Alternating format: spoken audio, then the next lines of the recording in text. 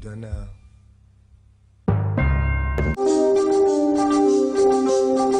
I try to make the game perfection. I try to make it a perfect game for myself.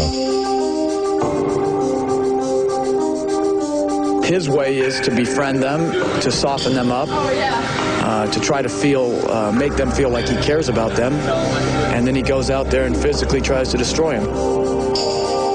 Van Gundy said that I was a con man, which I've never seen con man used in a polite or respectful way.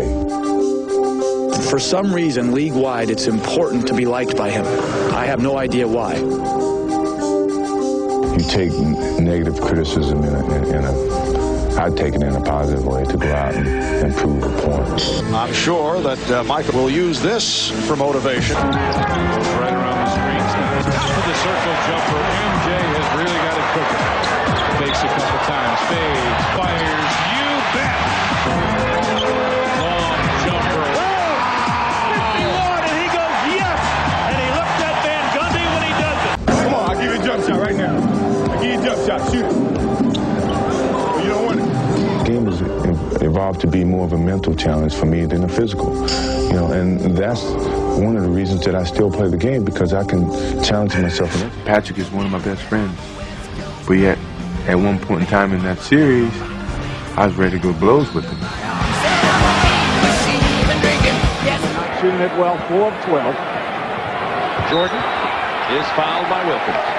That'll be 4. And Michael looked over at us and said, he can't guard me.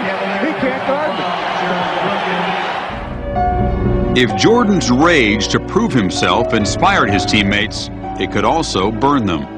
I've seen Michael come in a lot of times and, knock over all the Gatorade cups and go off and say, if y'all ain't gonna play, stay in the locker room. Phil Jackson was never the coach of that team. Michael Jordan was the coach. Jordan was the one who yelled at them. Jordan was the one they feared. Jordan was the standard they had to live up to. Michael is he's killing Bill Cartwright all the time. In the locker room, in front of everybody. Cartwright gets Michael aside. And he says, look, if you ever do anything like that again, you will never play basketball because I'm going to break both your legs. He said some things to me that I really didn't like, and I couldn't take it. If you let him ride you, he would ride you to the moon. He would ride you right out of the NBA and out of your mind. Phil put Steve Kerr opposite of me, but he was giving Steve all the calls. And I'm getting really ticked off. So I started to play very, very physical. Well, Steve started giving me hard fouls. Next thing you know, I hauled off and just whacked him right in the eye. And then Phil threw me out of practice, and I get home. Oh, couldn't get it. And put back. No, it did fall. Now Michael Jordan and Reggie Miller having a go at it. And I mean, we got fist throwing. Here come the benches. Bo Hill is out there. Bill Jackson's going out there. There'll be fines handed out all over the place here. But more importantly, what in the world? And I think we had that same attitude. Jordan, a running conversation with Stacey Augmon. Hits for When you trash talk, yeah, that's a game. It's a game of psyche now. They're talking to Michael right now. You love to see it. He hit the shot on you, and then he tells you about it. Jordan and Starks chatting with each other. They try to take it as a one-on-one confrontation to me, which totally takes away from their team concept. The one thing when you play against Michael Jordan, you not only have to stand up to him physically, you have to stand up to him mentally, because he will torment you. I know how to play the game. I don't think they know how to play the game when I'm talking to them. He looks for something to get him in this kind of frame of mind.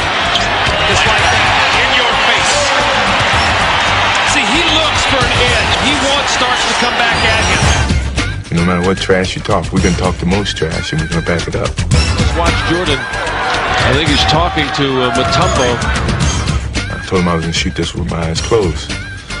Nah, you won't do it, you won't do it. But he never known I've done this before. As you know, I closed my eyes and shot it and made it. And I told him, welcome to the NBA.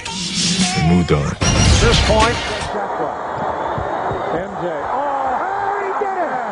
Michael shakes the finger. A technical. He got a technical, but he finally got his dunk on Mount Mutombo. And he's going to say after the game, well, it took a long time, but it was worth it.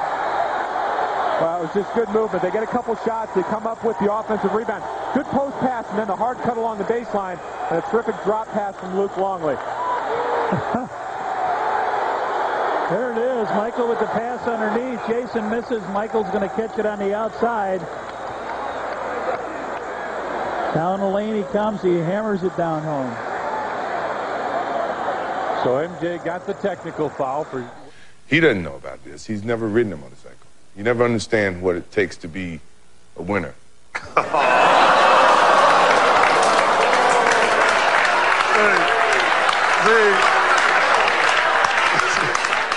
You had to go there, did I say something wrong? Did I say something bad? Okay, when you guys are out, though, I mean, does this go on all night all long? Night long. All night long. All night long. And if I'm winning, yeah, because you know everybody else is that's kissing. Not often. Hey, listen, he's winning. Listen, yeah, see, they're in the park on a Sunday afternoon saying, I got you, you got me. A little headbutt right there. Come on, get some next week. I'll see you at the park again. All Access with Ahmad. You're on. Hello, Ahmad. Hello. Happy 60th birthday, you old man. Who is that? Who is that saying that? Yeah, okay. When I see you on the golf course. Yeah, hey, man, where the hell you at? I ain't 60. Oh, well, okay. With all that gray hair in your head? Hey, look here, you don't have any hair on yours, and you ain't 60. At least if I did, it would be gray. Yeah, but it'd be only on the sides. So, but you know who was the original number 23, don't you? University of Oregon? Who? What? Who was the original? You know University of Oregon running back number 23? Oh, no, I don't know who that was. Who was the 20? He was before you, though. I mean, you were before me. Are you trying to say you were 23? I was the original number 23. It's amazing no one remembered you. Evidently, you didn't make the bank. No one remembers. That's kind of a shot, ain't it? I'm saying I can remember you had 28. It was college. College, I was 23. Oh, wow. And why did you change it once you got to the pros? I wanted to start a new legacy. Yeah, well, you started a legacy that everybody forgot that you were. You know what? I can take that from anybody but you. It was an ugly game for us. Nobody shot the ball well. And we've already gave ourselves names in the locker room. I'm doo-doo, he's